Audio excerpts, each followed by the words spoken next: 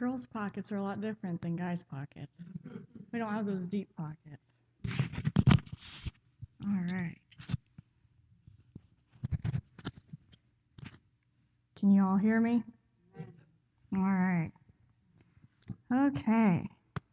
So before we get started, I want to have somebody pray, open us up in prayer, and ask the Lord to bless this time, to anoint it. Hopefully we apply it to our lives. So, is there any volunteers who wants to pray? You want to pray? I kept looking at you. Heavenly Father, I just want to thank you, Lord, just for this special day that we have, God, and just to be able to come and celebrate what you did for us on that cross. Really just taking punishment for our sins. Amen. Be here with us tonight, Lord, and just be with Emily and just give her the words to speak, Lord. Just open up our hearts so we can hear the message that you've given to her, God, because we know that she's gone to you for guidance. Just help us to hear what it is that you want us to hear, Lord. We love you. We appreciate you, Lord. We just want to thank you for everything you've done for us. Just help us to bring glory to you. Just let this night be pleasing to you, God, because it's all about you. It's in Jesus' name I pray. Amen. Amen. Okay. So tonight I'm going to do a devotion on something that we battle every day of our lives and something that we face every day of our lives. So that's why I thought it would be a good devotion. Kind of went back and forth between, doing it on something of the crucifixion, obviously, since it's Good Friday, and I wasn't getting anywhere. I'd study, and then it kept going back to this, and I kept praying about it, and I was like, well, this must be what the Lord wants everybody to hear. So I'm going to be talking about how to properly handle your feelings. So this is something, especially as women, that we deal with on a daily basis, but not just women, but as Christians in general, we're going to have to learn how to properly handle our feelings, because feelings are very powerful. And I wrote down John 3:16 because obviously love is a feeling, and God Almighty sent His only begotten Son off of a feeling. That's how powerful feelings can be. So I think and I know that the Lord wants us to have the recipe for success on feelings, because sometimes we get out of balance with our feelings. And I get out of balance, and you guys get out of balance. So this devotion is just going to be kind of talking about how do we get them balanced? Because feelings are not always a bad thing. Obviously, the Lord has feelings. He created us to have feelings. And sometimes I feel like, since we're Bible believers now, we feel like we're not supposed to have feelings. Any feeling that we get is bad, and we shouldn't have feelings, but that is not the truth. We're supposed to have feelings. And the Lord said that He's near people who are brokenhearted. So that's a feeling. He's near people who are contrite in spirit. That's a feeling. So we just need to know how to properly handle them. And that's what tonight's going to be about. So if you guys want to go ahead and turn to Proverbs 11, that's where we're going to start in your Bible.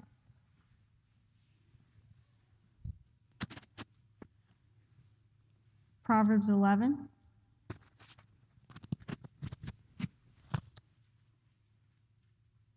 And we're going to be looking at verse 1.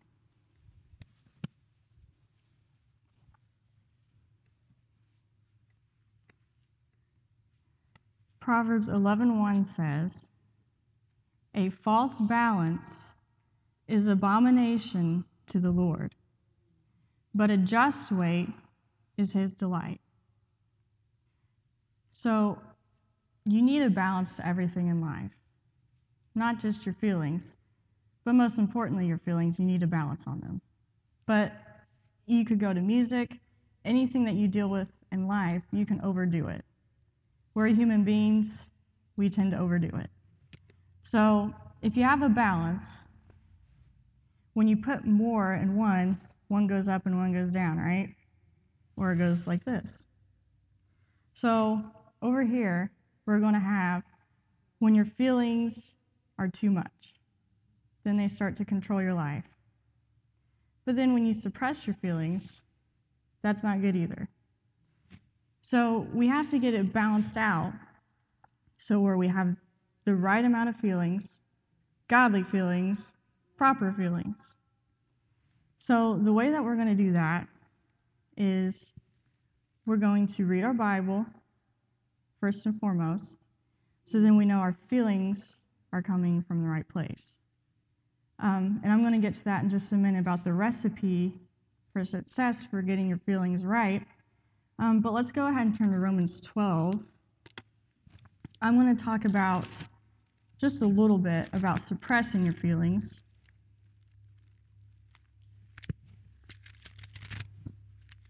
Once again, as Bible believers, we try to hide our feelings a lot. And, we have a lot of knowledge. We have a lot of doctrine. We know the answer to everything, we think. But if you don't have the feeling behind it, you don't have the zeal behind it, then it doesn't amount to a lot. And I know in my life, there's been times I've been in church, and I'm sitting there in church, and the Holy Spirit, you're listening to the message, and you're kind of getting into that zone where you're blocking everybody else out, and you feel like you're going into another place, and you're just listening and eating up the Word of God, and you're like, yeah, that's me. Yeah, that's me. And you're getting it, and then you start getting a feeling like, I need to go to the altar, or I just want to weep at the altar. I just want to cry out to God. You're having a moment with the Lord, and that's a good feeling. But then the devil comes along, or your flesh rises up, and that feeling that you're having goes down like this. You suppress it. That's what we don't want to do. That's the suppression of feelings I'm talking about. When the Holy Spirit gives you a feeling, and you're ready about to do it, you're about to run the bases in church, or you're about to scream about how great God is, and then all of a sudden you bring it back down, you're like, oh wait, there's people here. And then the feeling's gone, you can't get it back. You just threw a wet blanket on the fire. And it's like, okay. And you try the whole service to get it back, but you can't. So we don't want to suppress the feelings that God gives us. And we don't want to suppress that with people either, to show emotion, because God wants us not to be robots. And I think sometimes we just get in the zone of, okay, don't show any emotion, you just got to be this robot, be this brick wall. But that's not how God created us. So if you look at Romans 12:15, this is the Word of God talking to you about this. Romans 12:15, the Lord says, rejoice with them that do rejoice. Simple, okay? And weep with them that weep. I feel like that's not like algebra. If something good happens to somebody, they're rejoicing, you should rejoice with them. If something bad happens to someone, when they're weeping, they've lost a loved one or lost their job, something's going on in their life, you should weep with them. Emotions bring you together with somebody or connect you with someone. And that's why the Lord has emotions with us. I mean, I can't imagine going through life without emotions, without feeling. And that's what most people want. That's why people get depressed, because they don't want to feel, and they put the wall around their heart and guard it so tightly that they just don't want to live anymore. The Lord made you to feel and to live and to have emotions. And I know sometimes we look back on our lives and I wish I didn't have emotions at that part of my life. When somebody rips your heart out, or, you're heartbroken and you're like, man, emotions are awful. I've been there before in my life. You're like, why did God create this? But when you have good days, then you're like, wow, I like having emotions, knowing that God loves me, that He died for me. I like having emotions because you feel that. Everybody wants to feel things. So I went over the suppression part. I just did that a little bit because I feel like we probably do the other one more, where we let our feelings dictate our life and our decisions. So that's going to be a majority of the devotion, is the balance over here, where whatever you feel is how you make your decisions. That would be me a lot of the time. If I'm feeling mad, my decision is going to come out mad. If I'm feeling sad, my decision is going to come out sad, or happy, or whatever I'm feeling in that moment. But we can't let those feelings dictate our decisions in life. And I'm going to show you the secret recipe now for that. And if you want to go ahead and turn to John 17 while I'm talking.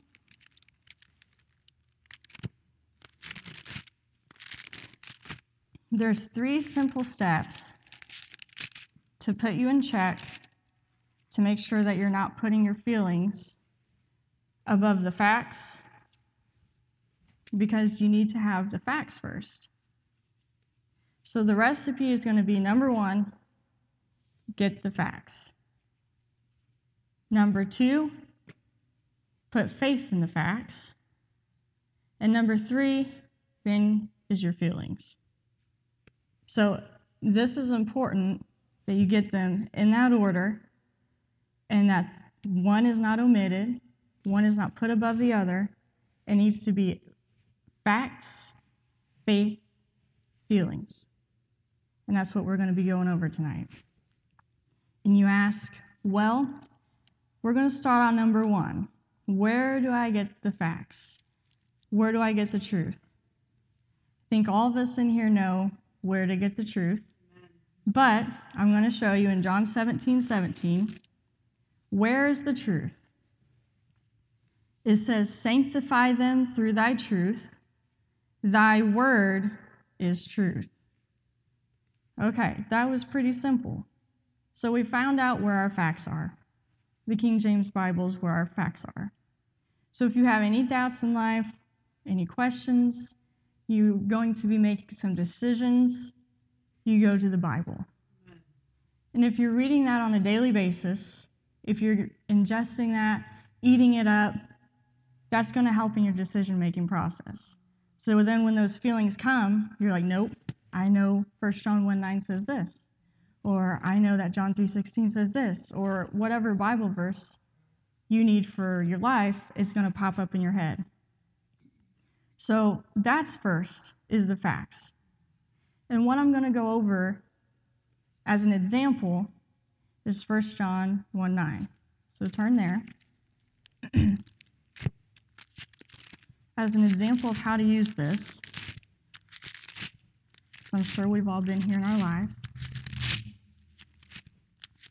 1 John 1:9.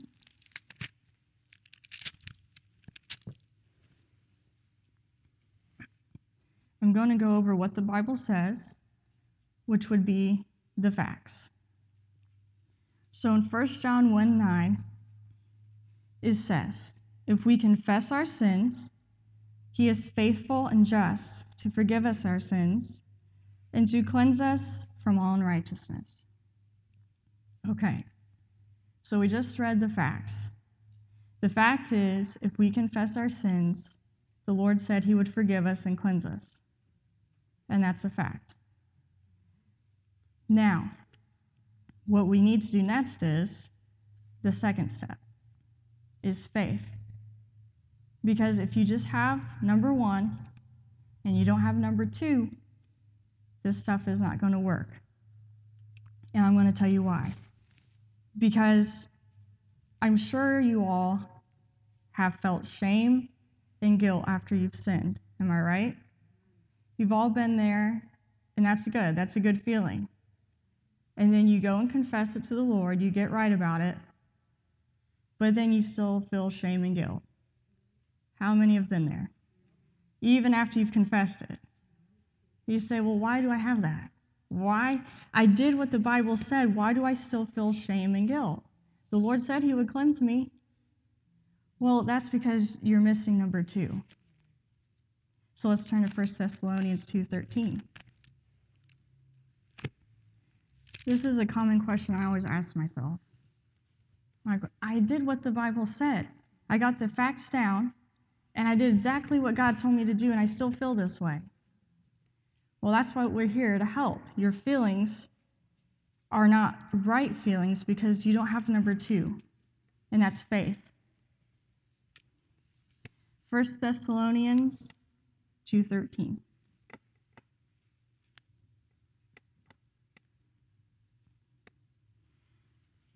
First Thessalonians 2:13 says, "For this cause also thank we God without ceasing, because when you received the word of God, which ye heard of us, ye received it not as the word of men, but as it is in truth, the word of God." And here's the part, the best part, "which effectually worketh also in you that" what? Believe. So the Bible is only effective if you believe it. So you can quote 1 John 1:9 all day. You can go and confess your sins to God, and the fact is that He did forgive you. But that doesn't change your feelings because you're not having faith in what He said. And this is like the most important step. The facts is number 1 because you have to have faith in the facts. If you don't have the facts, then you could have faith in humanity, yourself. You could have faith in anything. But you have to have the facts first. And then once you get the facts, you have to have faith because the devil's going to come at you right after you get up from praying, confessing your sins, and he's going to say, "You're not really forgiven." After what you've done, and he puts you right back into that same cycle. Day in, day out, you're just thinking about what you've done and not about what the Lord's done. So let's turn to Ephesians 6.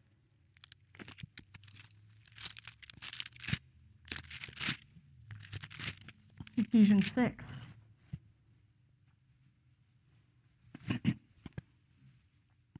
This is why faith is so important to go along with your facts. We know that the Word of God is our sword, right? And then faith is our shield. So you need your sword and your shield to fight your feelings. Okay, so we're going to look at Ephesians 6, and we're going to start at verse 13. "Wherefore, take unto you the whole armor of God, that you may be able to withstand in the evil day, and having done all to stand, stand therefore, having your loins girt about with truth, and having on the breastplate of righteousness, and your feet shod with the preparation of the gospel of peace. Above all, taking the shield of faith." Why? "Wherewith ye shall be able to quench all the fiery darts of the wicked." Okay, so it's not just enough to have your sword. You have to have your shield too. If you've noticed, in verse 17, it does say you have to have your sword of the Spirit, which is the Word of God. That is your only offensive weapon in the whole entire list, is your sword. Everything else is defensive. Your helmet, your breastplate, your feet shod with the preparation of the gospel, that's all defensive. The only thing in that list is your sword that's offensive. You use your sword to attack. But then you're going to have a time where you put up your shield and rest. And then that quenches when the devil comes. You attack, put up your shield. Attack with the Word of God. Then when he comes at you, you put up your shield. I believe what God said. You say it, I believe. That's what quenches his fiery darts. And you have to have both of those. And I remember, just as an illustration, when I was younger, I used to play gladiator video games. I know you're probably like, wow, I didn't know that about you. Well, I was a weird kid sometimes. But I liked to play them. So, as a kid, you have your gladiator arena, you get all your helmet, you get all your armory, you get your sword and your shield, and then you go out and fight your opponent, just like back in the old days. But on the video game, as a kid, you don't strategize how to kill the opponent. You just use your sword. You just keep hitting the button. You're like, okay, if I just use it enough, he's going to die. So I would go out there, go to my opponent, and I'd just keep hitting the sword button. And I'm like, okay, this is working. But then I realized the little green bar at the top of the screen, that was my stamina, went like that after just 2 strikes. And then my person was tired, and then I would lose because I was too tired to put up my shield or my sword because I just used my sword all the time. And so I was like, I'm going to have to figure out how to work this game. So I got a little smart. And so I was like, I have a shield button, so maybe I should start using that. So the next time I went out, I did like 2 strikes with my sword, and then I put up my shield right after that. And then I saw my little green bar go back up. And then the opponent hit my shield. And then I'd put it back down, like, okay, this is working. So I can hit him again, and I'd put up my shield real quick. And then he'd hit on my shield. And that green bar, it would go down for just a minute, and then it would come back up as my energy. It's like, hey, I'm getting it. So I did that combination both times throughout the whole game, and I won. Because I learned, okay, if you just get your sword all the time, you're going to get tired and worn out. If you just use Scripture all the time against the devil and don't ever have faith, you're going to get tired and worn out. You have to use Scripture and believe it. Because if you don't, you're going to lose the fight. You can quote Scripture at the devil all day. He knows Scripture himself. He can quote it back to you. But you have to say, no, I know what God said. I believe it. Amen. And then you get your sword out again. As it is written, like the Lord said in Matthew 4, as it is written. And he believed it. He's God. He believed it. That's what we need to do in our battle with our feelings. So when you confess your sins, and you're like, okay, 1 John 1:9, quote it to yourself. He said that if I confess my sins, he would forgive me. So then when the devil comes, and he's going to come, you confess, you do your sword, and then you put up your shield. Say, no, the Lord said, and then you drop it. The devil starts knocking at the door, you say, Lord, it's for you. Lord, open the door. It's not for me, because you can't fight the devil. You can't. Ephesians says in verse 12, we don't wrestle against flesh and blood. We wrestle against principalities, against powers, against the rulers of darkness of this world, and spiritual wickedness in high places. You can't fight that in the flesh. And, you get in this la-la land or this zone of thinking, if I just do this, I know that I can fight the devil with this. It's not going to work. You have to have your facts and your faith, and then you'll get a feeling. You'll feel accomplished. You're like, I did it God's way. I did it, and it works. And just to close a little bit in conclusion, I'm going to close here. Turn to James. I'll tell you one more story. And we're going to close with James 1:12. The few times in my life, I don't do all the time because I'm a human being, and I get tricked just like everybody else, and I go with my feelings and not what the Word of God said. But I can remember going to work one day, and I remember it very vividly because, when you have good days and you get victory, you're like, hey, this was a good day, I remember it, and then like the rest of your day was good because you got victory that morning. But I was having trouble. You know how the devil will work you over on worst case scenarios and what ifs and, well, what if this happened, what would you do? Or, I'm sure this person's doing that, or, these plants to see in your mind. You get just getting into this zone of, just everything's awful. My whole windshield is clean, but I have that one bug, and I want to focus on the one bug on my windshield. You ever had those days? And you're like, how do I get out of this? So I was like, okay, you know what I'm going to do? I got up that morning, I was like, I'm going to try. This may sound crazy, but I'm going to try and do what God said to do. Because he said it would work. And the couple weeks before this day, I remember quoting scripture. It didn't work. I would quote scripture. I'm like, why is this not working? Well, because I wasn't believing. I would just quote it, but I didn't believe what I was saying. You have to have the faith to believe when the devil attacks. So, I got to Kunkel's that morning, was cutting my lettuce, cutting my tomatoes, started hitting me again. Like, oh, look what they're not even doing anything over there and you're working this hard. Like, all that stuff. You ever been there, or is it just me? You think that you're doing everything, everybody's lazy and doing nothing to help you. And worst case scenarios, you're just hateful with everybody. But I was like, okay, I started hitting it, and it was coming on me, and a mental note. I was like, okay, when this happened, I said I was going to do this. So I quoted a scripture that was appropriate. That's what I was going through. Casting down imaginations and every high thing that exalteth itself against the knowledge of God, and bringing into captivity every thought to the obedience of Christ. And you know what? I believed it, and I went on my way. I didn't get attacked for the rest of the day. Like, hey, this worked. I went cut my lettuce, my tomatoes. I had a good day. I was actually nice to the customers and, asked if they needed anything. But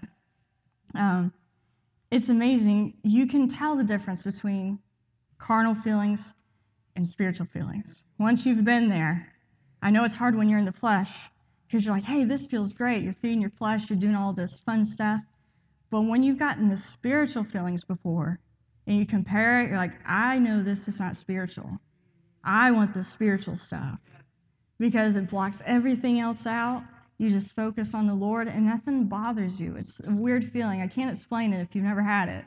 But nothing else bothered me that day. Everybody could have been just complete heathens, and I would have been all right with it. So the thing that we need to focus on is, well, why is this even worth it? At the end of the day, why am I taking all this time to fight? Why am I taking all this time to fight my feelings? Because my feelings feel good sometimes. When I want to smack somebody, I want to smack somebody. And I feel like in the moment that would feel really good. And I would feel accomplished. Somebody's getting on your nerves. Or, if you're in food, customer service, like I am, somebody starts complaining about, one little tomato on their sandwich or something, you get your hand ready. And sometimes in your mind you play it over. You wish you could just rewind it, like do it and then rewind it.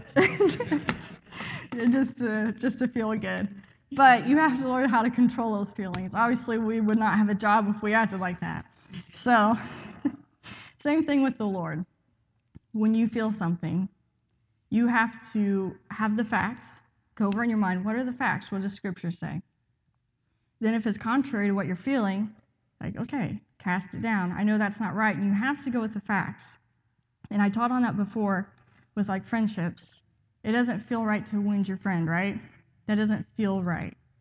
But if you stick with it, it is worth it. That's anything in the Bible. If you stick with how the Bible told you to do something, it is worth it. You have to push those feelings aside because you have to look at the end. The end of the matter is God's going to bless what you did. It's easy to give in the moment, but you have to look at the end. And that's what we're looking at in James 1:12. Feelings of temptation just to give in, like, oh, I just want to do this so bad. It's just easier to give into my feelings. But you have to look at the end of the matter. You have to look and see what you're going to be missing out on. James 1:12 says, blessed is the man that endureth temptation, for when he is tried, he shall receive the crown of life, which the Lord hath promised to them that love him. So you have to look at the end of the matter. Yes, would it be easier to smack somebody? Yes, in the moment it would be easier, but the repercussions of that is not worth it. This is worth it. Verse 12 is worth it. Knowing that you put your feelings down for the Lord's sake. Knowing that you went with the Bible for the Lord's sake, and you believe that He's going to work it out. And in the end, you'll receive a crown of life. And we can cast those at the Lord's feet. Can you imagine one day the one who created you, the one who died for you, who's done everything for you with all the blessings? Don't you want to do something for Him? Yes. I do. This life, I've had a lot of death surrounding me this week. And it makes you think, like, wow, okay, I need reality check, reel it back in. I need to vow my life to the Lord. I need to serve the Lord because this life will soon be past, and only what's done for Christ will last.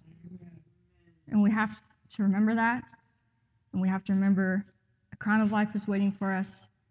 We stick with the book, cast our feelings down, give it to the Lord, it'll all be good. Amen. We'll have a crown waiting for us. We just have to look at the end, look at what the Lord's done for us in this life, but boy, we got a whole nother life waiting for us up there. And we have to set our affections on those things. So that's all I have for tonight. I just pray that it was a blessing. Pray that it helps you when those feelings arise, that you will be able to remember Scripture. Get a ton of Scripture memorized, because believe it or not, that Scripture that you memorize is going to come up to the surface on your little Rolodex in your mind. When stuff comes up, you're like, wow, I actually did remember that Bible verse. You can't memorize something that you've never read. You can't retain something that you've never read. So read your Bible, even if you think you're not getting anything out of it.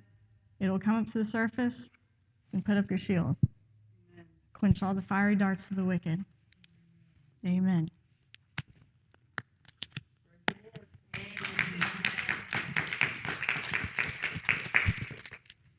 Let's open the altar up. Take some time at the altar.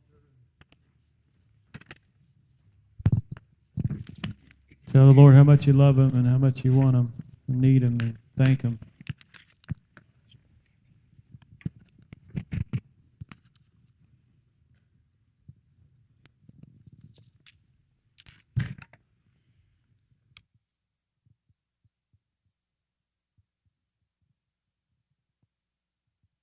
If the Lord's dealt with you, then do what the Lord has you to do.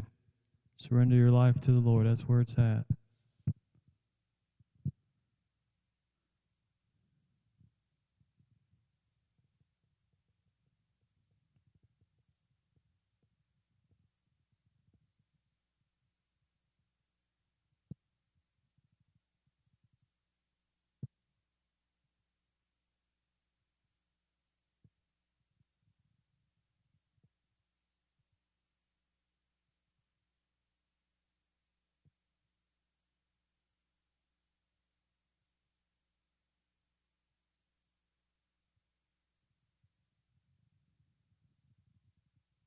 I always like to give an altar call for, you just never know how the Lord's dealing with people and putting people under conviction. And it's all through that Word of God. Little Emily comes up there and the power of God gets on her. She starts teaching the Word of God and bragging on the Lord. You have a receptive heart and ask the Lord to help you. He'll help you. If you're not saved, don't know for sure you're going to heaven, you could get that settled tonight. Most important decision you'll ever make is receiving the Lord Jesus Christ as your Savior. That's how you get to heaven. He paid the price. It's a free gift.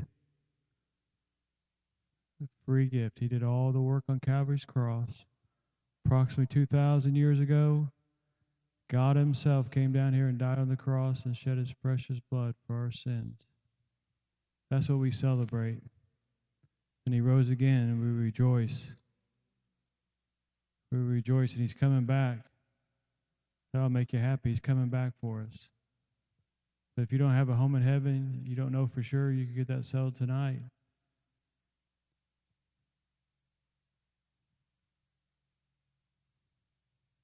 It's offered to everyone here.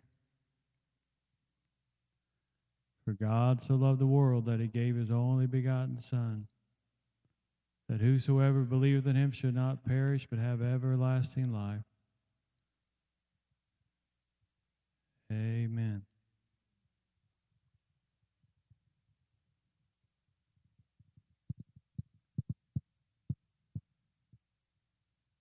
Let's bow our heads, give somebody an opportunity. I know how it is when you sit in the pew. It's just different things we think about, but we need to think about the Lord. Is there anybody here tonight who would like to receive the Lord Jesus Christ as their Savior? You're among friends tonight. Anybody here? If you're saved, say amen. All right. Praise the Lord. Amen. It never ceases to amaze me the Lord's love for us. And you ladies are very important in the body of Christ. Amen. So don't let the devil tell you anything different. The Lord loves you. Amen. I'm always amazed. Emily does a good job. The Lord really uses her. And that can be anybody. If the Lord gets in it, it gets good. And it's all based on that Word of God. That's where it's all at, the Word of God. And so, how many got a devotion going on with the Word? Reading the Word.